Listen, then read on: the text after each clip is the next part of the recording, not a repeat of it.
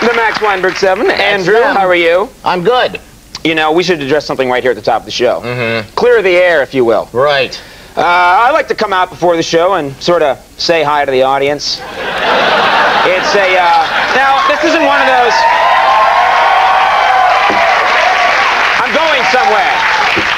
This is not some device where I get to make the studio audience applaud and alienate the folks at home. I'm talking to you. My family, they're the ones watching. I come out, it's very subdued. You've seen me do this. I just sort of say hi to the folks, tell them to look at the exit signs, you know, alert them about no smoking. Right. And then quietly leave. And, you know, tonight I was goofing around a bit and spotted a very attractive woman in the audience. And came on to her a bit, I think. Got a little carried away.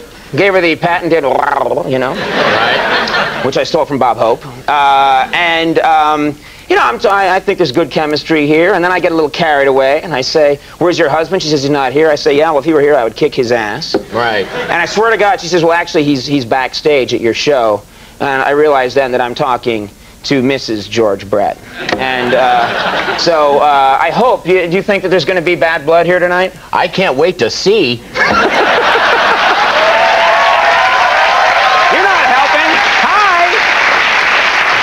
There she is.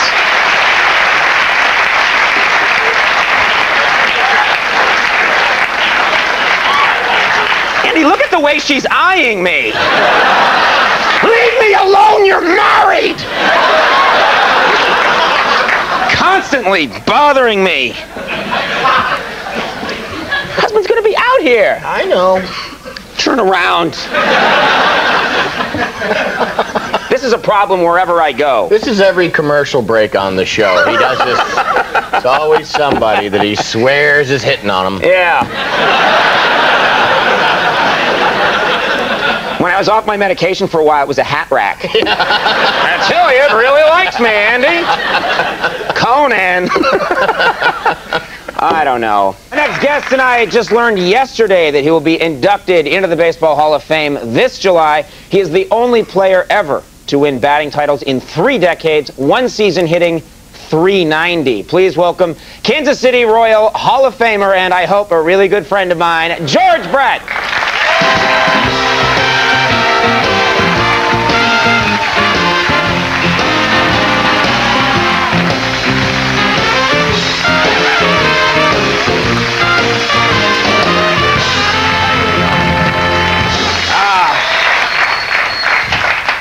I have to change my pants now. She's cute, isn't she? She's really, she's all right, you know. Where's she at? She's right up there, actually. There she is, yeah. She keeps making eyes at me, but, you know. Hey, she's only human. She's been Man, saying, you're good. She's been saying she's been thinking about moving to New York. Are you married? No. Honey? This is going to get real uncomfortable real fast. You like kids? You like kids? I do love kids, yeah. How about a 5, 4, and 3?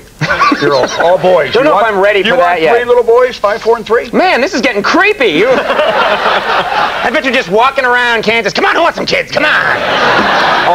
All kidding aside, though, I did want to say in all sincerity, congratulations. This is a great thing. I don't think people realize not only... Really, this is very cool. Not only were you... Yeah.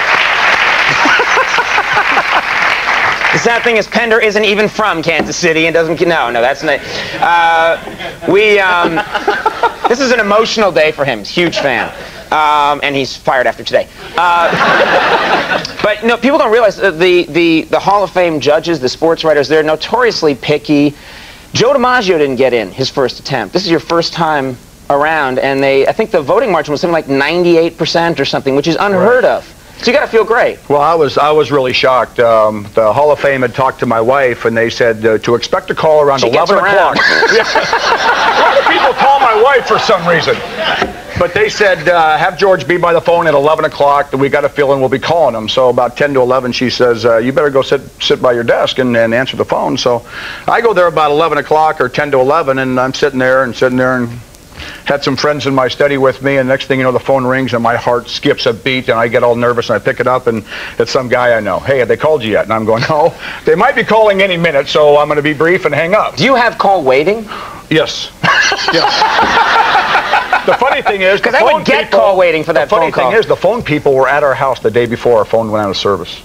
See, that would be very frightening. Yes. And we had 4 inches of snow on the ground, and they're digging holes under my driveway trying to get the lines back in the house. So what guy is calling you at 11? I mean, that must be that's an annoying guy. You know, who's just... Have you heard yet? Yeah. Hey, it's raining out. Is it going to rain for long, do you think? So then I'm just sitting there, and I'm getting a little nervous, and the phone rings about 11:15, and it's somebody else. Have they called you yet? And I'm going, no, they haven't. I got to go. 12 o'clock comes. And I'm going, well, they might not be calling. I said, we might be back.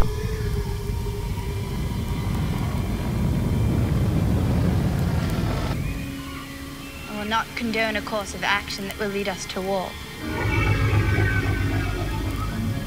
A communications disruption can mean only one thing: invasion.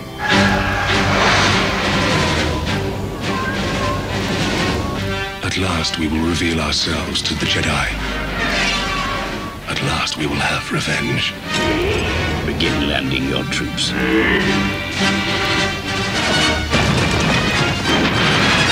We haven't much time. The Federation has gone too far. The death toll is catastrophic. Our people are dying, Senator. We must do something quickly. You must contact